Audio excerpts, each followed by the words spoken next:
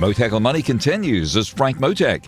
With me now, Gene Seroka, Executive Director of the Port of Los Angeles, which is seeing business from China drop dramatically these days because of massive shutdowns in the areas of China hit by the coronavirus.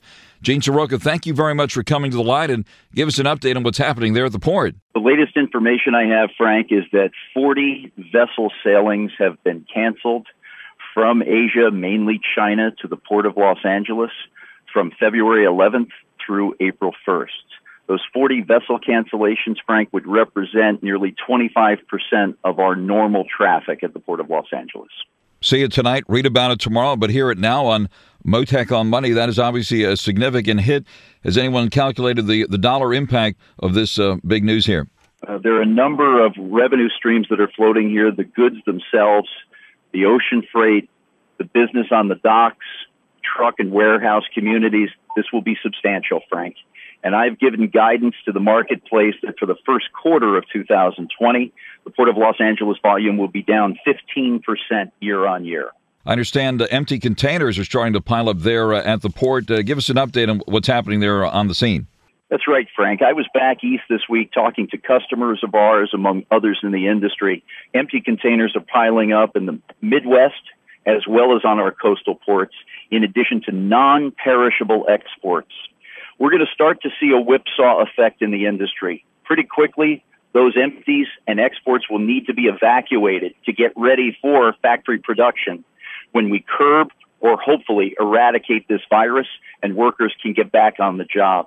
This is a human health concern, number one, and we need all hands on deck to get our people well and back to productive lives. But at the same time, we're going to have to find equilibrium in the industry to play catch up and then even out before we reach our traditional peak season this summer. What news are you getting out of China and the expectation on when they'll be able to crank up again?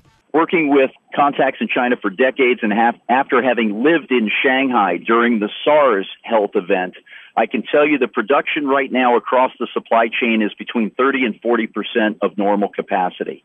We're looking not only at factory workers going back, what's happening at the ports and with the truck community, but we're also watching very closely the levels of traffic and industry energy usage. So all of that ties down to the fact that we're not really back to work in full stream yet, and the China central government continues to work on issues of health concern and how we get the working class back to the job.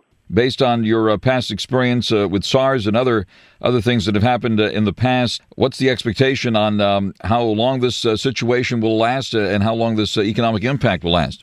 It's very difficult even for me to project at this time, Frank. I think the first thing we have to see is a slowing or creeping down of the diagnosed illnesses. And we have not seen that yet. That will trigger some positive events as we go forward, but this is truly a day-to-day and overnight watch from our side. And, of course, the cruise industry also being impacted, all of this, with the cruise lines repositioning ships out of Asia and, at least in one case, to Los Angeles, right? Give us an update on the cruise part of all this. Yeah, we'll see an uptick in cruise capacity, as you're right. These mobile assets are moved into markets such as Mexico and Hawaii for the Port of Los Angeles, but we're also working very closely with the United States Coast Guard, the CDC in Atlanta, and the Los Angeles County Health Department to make sure that we are monitoring the cruise and passengers as closely as we can. But there will be more cruise and passenger business coming to the Port of Los Angeles. Gene Seroka, Director of the Port of Los Angeles. We look forward to being in close contact with you as we follow all these developments very, very closely. Gene Seroka, thank you very much for coming to the line with that important update this weekend. Thank you, Frank. We'll continue to keep you posted.